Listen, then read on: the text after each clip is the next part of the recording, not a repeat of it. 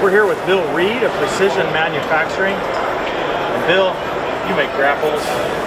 You make all kinds of heavy steel stuff on the front end of tractors and skid steers. Yes, we sure do. But I'm interested in this tiny guy up here. What you got up here? Okay, well, this was a Void we had in our line.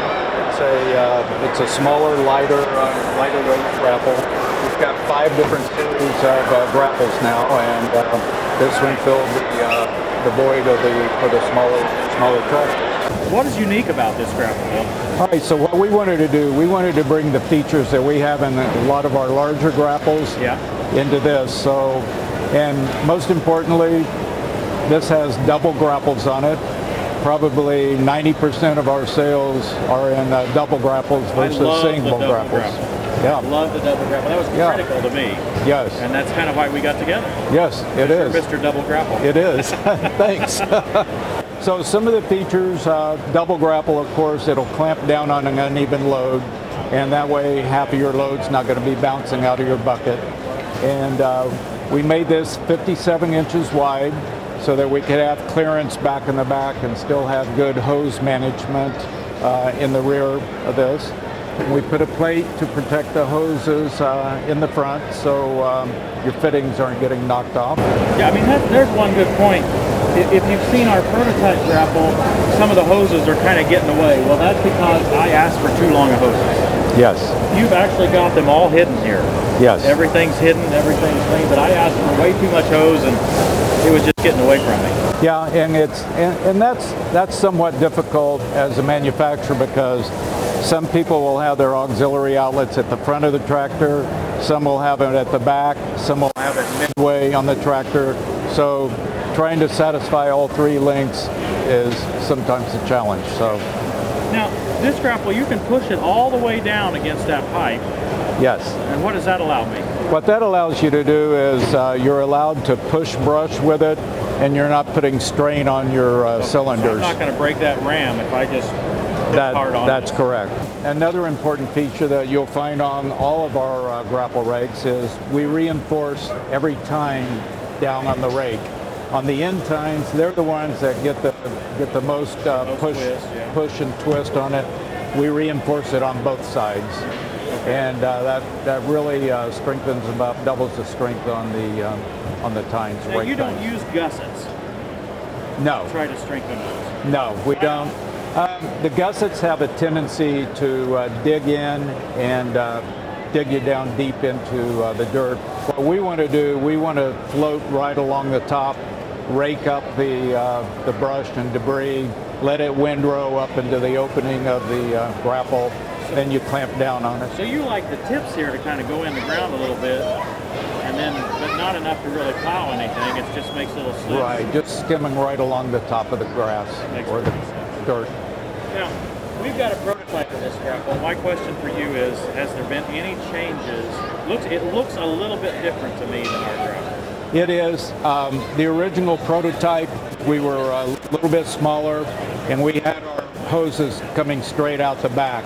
Okay. Now we increased the length by a few inches so that we can have the ports coming out the side so they're not sticking out the back where they're more likely to get knocked off. So the total width now is 57 inches. 57. Yes. Okay. The little extra weight for the skid steer connection. Right. So it'll vary by less than 5 pounds, but with the skid steer brackets, it's 261 pounds. I don't think for our viewers we really need to go through the bigger grapples, but the first thing I see, it just sticks out to me that you've built a grapple too. Yeah, we've been building grapples for over 12 years, and you'll notice all of them have similar characteristics. Yeah. They've got the same curvature on the rake tines as well as the grapple tines. So we've been making them, like I said, for 12 years. Yeah. I mean, they just get bigger and bigger and tougher as we go back. We even go up to one grapple that weighs 1,400. The audio got so poor here that we just couldn't even use it. Remember, we're amateurs here. Sorry about that. I asked Bill how he would recommend the correct grapple for the correct size tractor. After all, he has 5 lines of grapples, all the way from the Mini 322 at 257 pounds up to that 1,400-pound monster he just mentioned.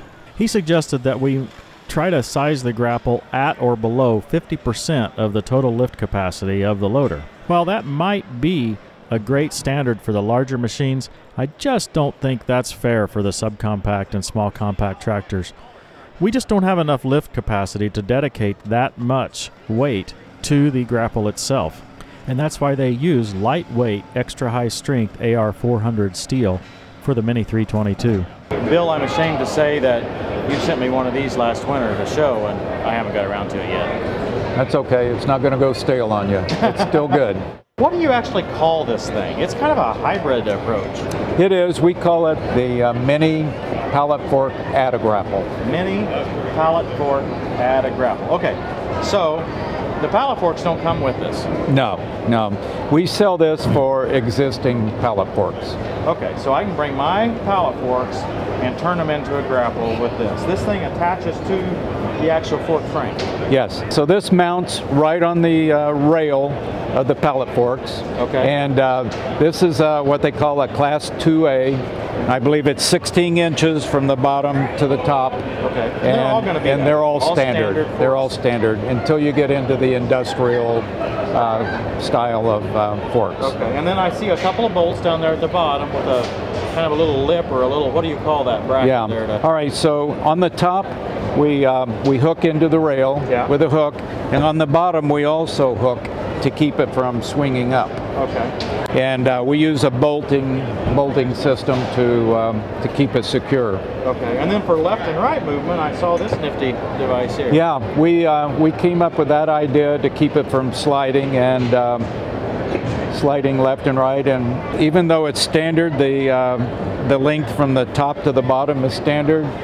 The slots are not standard because you can have thin slots, wide slots. They can be spaced out 4 inches, So 1 you've inch. got three different holes here to hopefully catch one of the slots. On that's this particular right. grapple. So Bill, we're lifting this up here. There's no hoses connected. Have you measured what this opening is? Yeah, it's 45 inches from the forks up to the tip. That's quite a big opening. Now I suppose with this approach you could actually mount it offset on your frame if you wanted to. And it looks like you could also mount your forks inside the actual grapple if you wanted to put your forks in there closer. That's correct. And if you're using it for brush, big brush pile, you'll probably want them farther out. If you're picking up smaller stuff, well, you can put them in between. Bill, this thing looks fairly lightweight. What does the grapple weigh here? It weighs 112 pounds. Okay. So That's with cylinder. With the cylinder, so you're not adding a lot of additional weight to your forks to take away from your capacity of what you're going to be lifting. Okay. So you would think a compromise solution like this. This is kind of a grapple, but not really a grapple, sort of. Right. But you don't lose a lot. For instance, I believe my forks and frame are 180 pounds total. Yet we're right at 300 pounds with that solution. Right. So that's not too bad. But we talk about compromise, a lot of times there's an advantage. What is the price for this thing? Okay, this is going to retail for $595. Okay, $595. So you will need the third function hydraulic valve. But other than that, as long as you've got forks. If you've got forks, this will mount right to it. No custom modifications whatsoever. I like it. Now, where can we get your products? Okay, you can buy this online at agfolks.com. That's A-G-F-O-L-K-S, agfolks.com. Okay, and then you put in all your information there, and you can use coupon code TTWT for either this or the Mini 322 grapple, right? That's correct, yes. Bob here, JD Mish. Thanks for watching. We'll see you next time on Tractor Time with Tim.